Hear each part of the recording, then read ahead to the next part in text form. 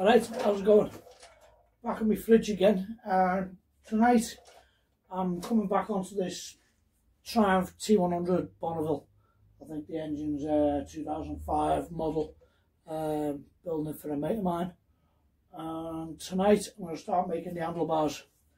Before I make the handlebars, I need to make some fittings first. The yokes, I've got a couple of I think 29mm holes in them. We need to get that sleeve down to 12mm so I fit these bolts in there. I've made a rough little diagram here. I've got this little lump of aluminium stock which I'm going to lob in the lathe and turn down hopefully into 4 collars. Don't fit in the bars. That might be as far as I get to with this video. I'll tag on the tube bending and that later, because basically I haven't got nuts for these yet, or a bit of steel stock that I can use to slug into the end of the handlebar to make the fitting, because I want them to kind of grow out of the yoke and come over the tank a little way, like in the sort of tie style. I call it tie style because that's where I first saw it. I made this little drawing of what I want the collar to look like. Took some measurements off the bars, so 38mm is the distance across the top. So I've got to machine that down to, sorry, 31.3mm is the distance across the top. 38mm is the overall diameter I want it to be. That needs to then step down to 28.8, probably 28.7 for a bit of clearance. And then the total depth 29 deep. Basically, I want a pair of collars that go top and bottom of the yoke like that, and that bolt fits in the middle. So I'll chuck that bit of stock in the lathe now, set up the camera, and I'll stick it on fast forward. And I'll miss a few steps out, because you don't need to see it, the tool post going backwards and forwards a million times unless you really want to. But there's loads of lathe videos on YouTube for things like that. I'll just make this one quick for making these collars, and then I can get on to getting the right bits tomorrow and bending up these bits of tube to make the actual handlebars. The whole lot will be getting spliced together in a playlist. There is some stuff on this bike already, although to be honest I'd already made the frame before I even logged onto YouTube, so there's a fair bit at the beginning of the job, probably a month or two, where I didn't record anything. So this is just filling in the end of it and recording and documenting the diary of the last part of the build. Right, back in a second when I've got you set up over there.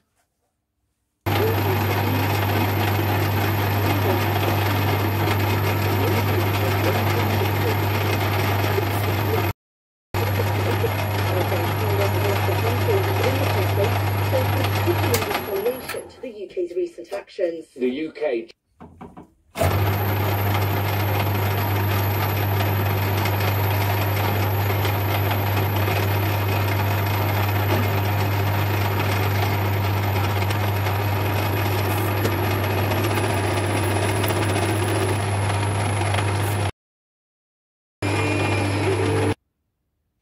Okay, so that's now at 38mm.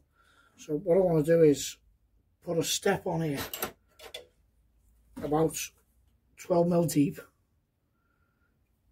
and then knocking that down to about 28.8, 28.7, something like that. But I want to go about 12 deep on the cut, so I'll start setting that up.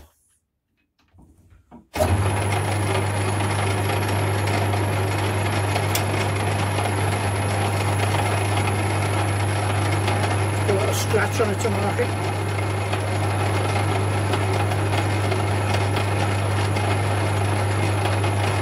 As I said before, not an engineer, pro builder. Don't hate me.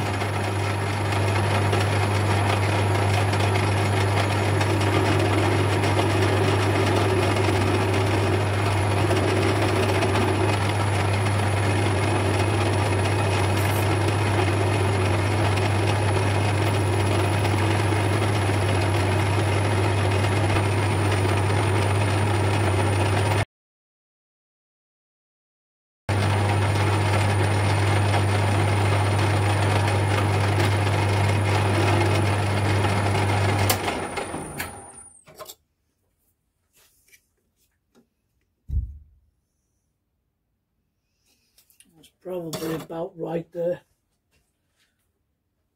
Let's get the yoke. That's slightly tight. I wonder if it's because the alley's a little bit hot.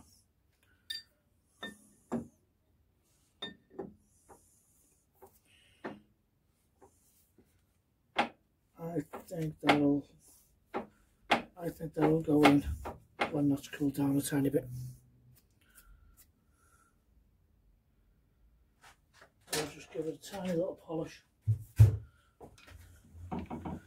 Won't change the tool setting at all. I'll just give it a tiny polish.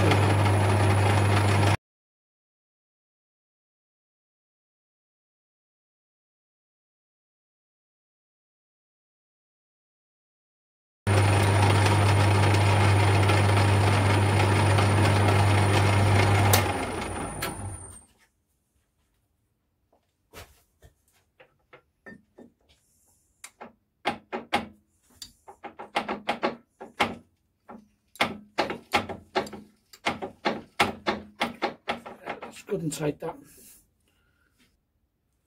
Okay, so now that I've got that step machined on there, I need to repeat it on both ends of this and that end of that. So then cut it in half, that'll give me 4, and then I'll machine the cut ends, for one for the top and the other one recessed for the Allen bolt on the bottom. I'll go ahead and do that, and I'll turn the camera back on once I've got these 4 things in my hand and ready. Okay, so I've got the lion's share of the machining done. 2 batches I've got here. These short ones here are going to be for the top where the handlebars mount, and these 2 large, slightly larger ones, they're going to be where the bolt goes in through the bottom. I'll just bring you a little bit closer so you can see what I've done so far. Okay, so we've got the blanks all made, and as you can see, these guys they're a good fit. They go in there like that. What I need to do now is get them all back in the lathe and well here 12.1mm all through each of them. So I'll get them back set up in the chuck and get that done. That's where that's up to. If anyone's into machining or whatever, they want to see more lathe stuff, I'm happy to do it, but it's very, very time consuming and can make a boring video. That's why I've fast forwarded through this bit, so I've just skipped forward for an hour or so while I made them. Okay, I'll get these in and I'll just start drilling and show you a little bit of that, and then how I'm going to finish them off. Okay, so that fella's centered in the lathe. I've marked out the pilot.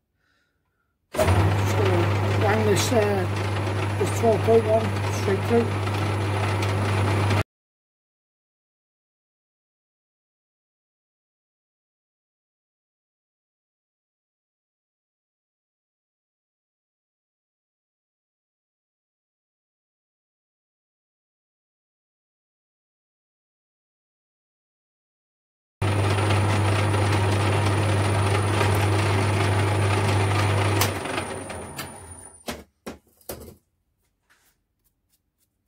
What's this? Rinse and repeat 3 more times. So they're all drilled out now. These guys, that's how they're going to sit in there, but rather than look a bit boring, I'm going to put a boring bar in the tool booth and just machine a bit of a design into the top there. Probably around the same size as the tube. That's 28mm. So I'll go ahead and set that up, and I'll film some of that, but maybe not all of it. These guys here, they're going to be taking the bolt there. I want to counterbore the head of that bolt into the little boss, so the whole thing's sunk away. So when the bolt goes up inside the yoke, the end of the bolt, you just see the flat there. So I'll get these back in the lathe now and show you. So this is the bottom one where the bolt's going to fit in. So that shank on the head of the bolt is about 12 mil. So I want to bore in about 12 mil, and the diameter is going to be just over 17. So I want to go from 12 to 17, so that head fits in there neat. I'm not going to measure on the scale there, but I know that there is about the depth I need to go. So I'll just start this rolling.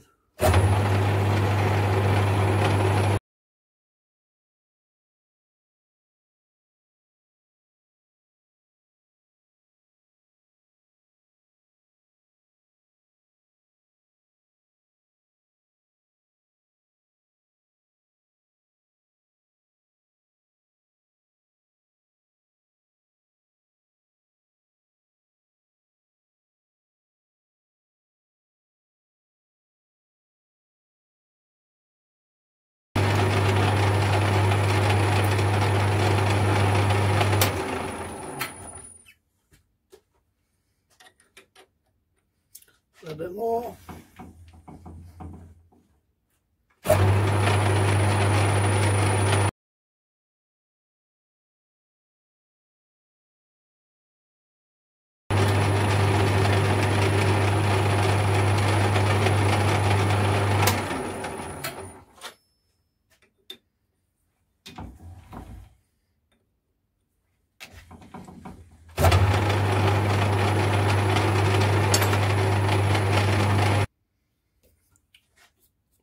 Okay, right, the head of the bolt fits in backwards, so that means it's going to fit in forwards. So we're all right with that. Just got to repeat that again. Remember the settings on the wheel here, so I can copy it. That's cool.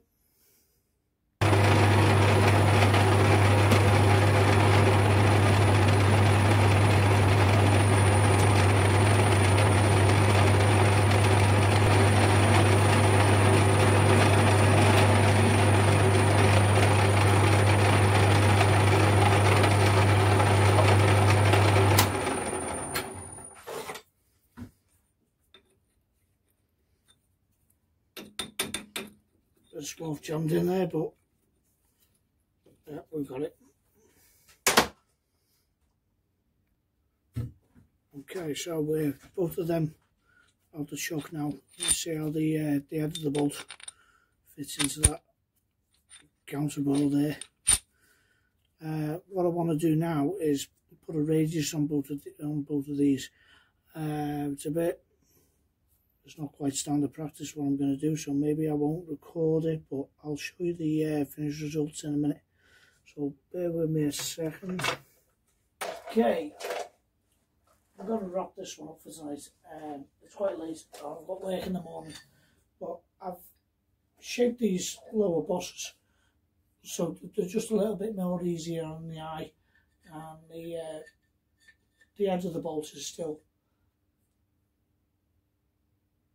neatly hidden away rather than it just be a hex head or something sat there.